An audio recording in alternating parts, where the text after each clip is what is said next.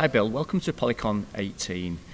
Before we get started, can you let us know your full name, your title, and what you're best known for in the blockchain space? Sure. My name's Bill Tai. I'm a venture capitalist. I don't really have a title because I kind of work on my own. Okay. I'm known for being the kite surfing venture capitalist. I've funded a lot of companies in the space, whether it's Bitfury or Hut 8 Mining. I'm an advisor to Power Ledger and AirSwap.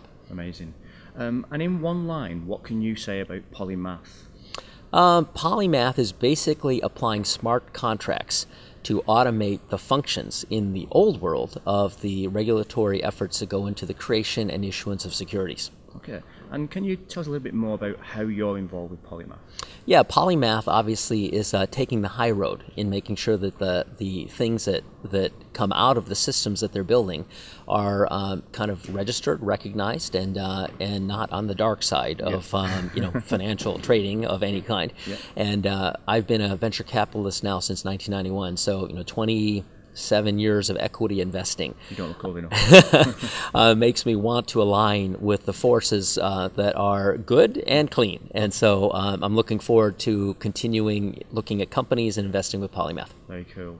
And how do you think the token security market is going to disrupt the cryptocurrency space?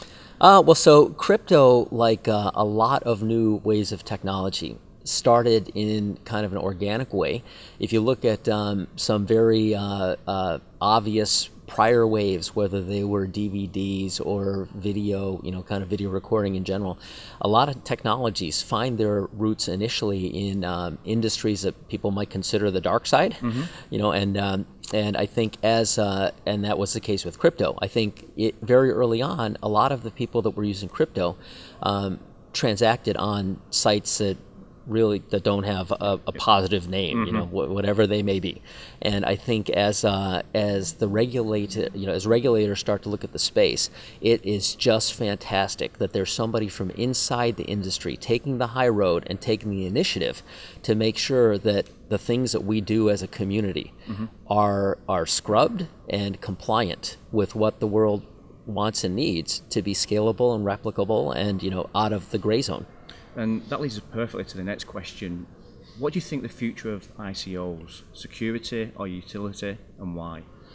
It's been interesting to see, as an equity investor for so long, while I was fascinated with Bitcoin and got involved in the space kind of 2009, 2010, so it's been, a good 8 years for me, I was always, in the beginning, a little skeptical of the ICOs because I was so used to purchasing voting shares of equity in a class of stock that I understood and felt like I was getting something, that the ICOs seemed a little mysterious to me. I felt like, wow, there's an opportunity to buy something that looks a little bit like a poker chip in a casino, thinking that somebody might buy that poker chip from me at a higher price than I paid.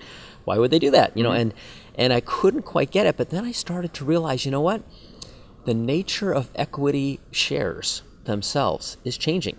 So in the 90s, a lot of stocks would trade off of a so-called PE multiple. Mature companies tend to do that. So you hear the term PE all the time. And then things started to adjust in the new world of kind of, network, community-based businesses to, price to earnings to growth rate. So the companies that had higher growth would have higher multiples.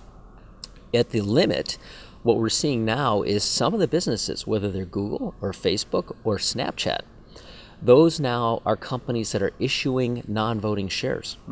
So you are kind of holding, in effect, a token that may be measured off of PE, but that's not the case with Snapchat.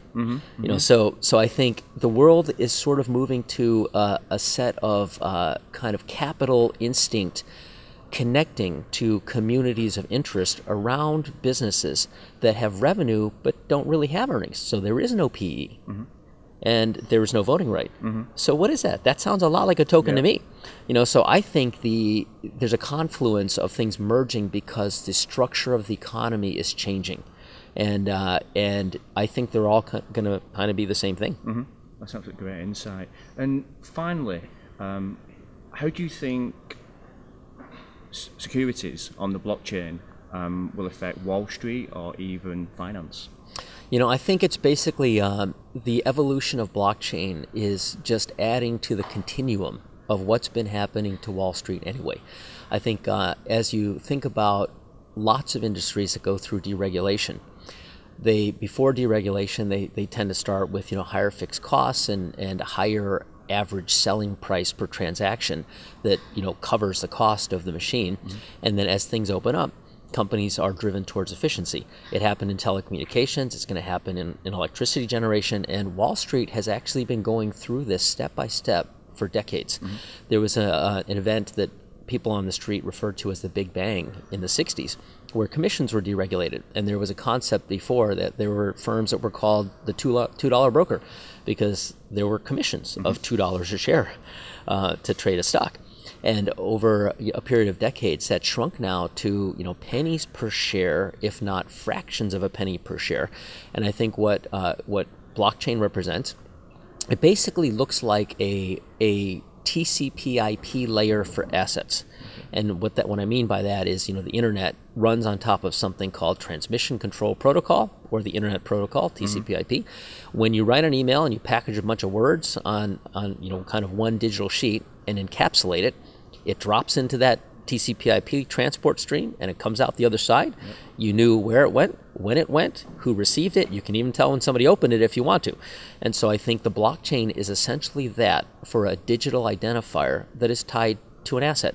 So I think that's been the case with a Bitcoin itself, which is really just a virtual piece of value with an identifier. And you could swap in and out of that really anything. So whether it's a car, you have Uber. Whether it's an apartment, you have an Airbnb. If it's a piece of paper that represented an equity share, you have a securities transaction. So I think what's going to happen is the costs are going to get wrung out of the entire system, and that will drive Wall Street to applying their energy and efforts to things that are a little bit more interesting and productive.